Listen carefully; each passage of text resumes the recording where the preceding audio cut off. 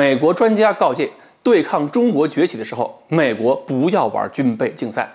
他是不是更应该担心美国的惯性？其实根本停不下来。各位网友大家好，我是刘晓飞。回顾冷战，很多人会说，美国通过冷战赢是怎么赢的呢？是通过军备竞赛把苏联拖垮了。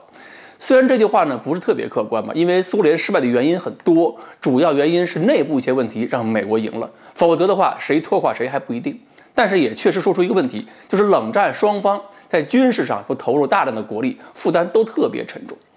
8月3日呢，美国一个专家叫做斯科特·哈尔，在美国的国家利益杂志上刊登了一篇文章，认为美国现在必须通过避免军备竞赛，才能够对抗中国的崛起。这个斯科特·哈尔呢，是美国西点军校阿拉伯语专业毕业的，他呢又后来当了特种部队的军官，在中东地区服役了4年。退役之后，他写了很多作品嘛，他的作品在《外交家》、《真正的国防》、《战略桥梁》、《现代战争研究所》、《军事评论》以及《国家利益》、《联合部队季刊》等等以国家安全为重点的刊物上都发表过，算是一个产量比较丰富的作者。斯科特认为，中国也是看到了冷战期间军备竞赛巨大的财力投入最终是无法持续的，而且中国又判断经济优势目前不在西方一边，所以中国认为可以利用这种方法对付西方的竞争战略。那么美国的竞争战略就一定要特别谨慎和警惕。如果说是跟中国在经济上玩对抗，并且是大量投入资金去玩一把昂贵的军备竞赛，一定是正中北京方面的下怀。所以他认为，美国针对中国的竞争战略应该采取一种基于反击的这种策略。他建议美国的反击策略这种防御性应该包括军事克制和重新审视威胁。什么意思呢？就是要搞清楚美国应该发展什么样的军力，军力保持多大就够了，只要能够保护自己的利益就行，而不是和以前一样要在全球投射自己的利益。说白了，战略上要学会收缩，少管闲事儿。如果是多管闲事儿的话，迟早会落入中国的陷阱。这是他的观点啊。而中国的优势是什么呢？他认为就是经济发展的潜力。所以美国呢要把这个军备竞赛的钱尽可能省下来，发展自己的经济。特别呢要在一个强大并且充满活力的私营经济的支持下，让美国继续作为一个理想的全球创新和技术中心。而这种创新和技术发展还能够保持美国的战争能力。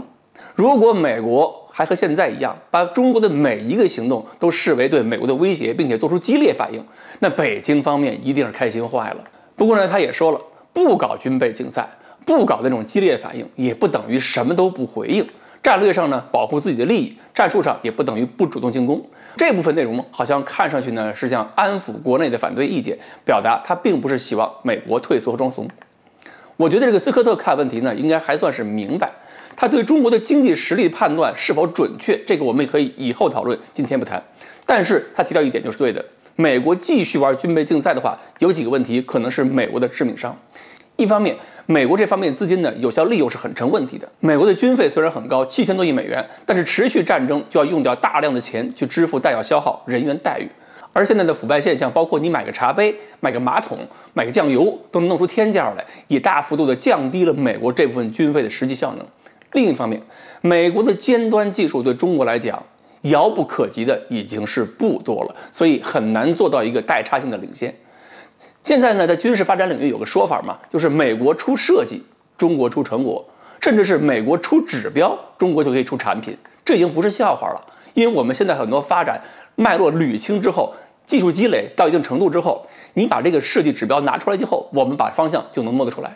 以前老说是摸着美国石头过河，现在美国那些科研部门呢、军工部门，就算是没有石头 ，PPT 上画个石头，中国都要过来摸一摸。其实呢，我们倒是不希望持续搞什么军备竞赛的，我们也希望和平发展。但是呢，美国就算斯科特这样的人不想搞了，美国的军备竞赛脚步也根本不可能停下来，因为这是美国军工复合体那些大佬们挣钱的基础，是别人的财路啊。这个惯性使然，美国怎么可能轻易停下来呢？而且对中国的猜疑，那种不断的那种怀疑，也会让美国分不清到底什么才是必要的军事力量，什么才是过度投入。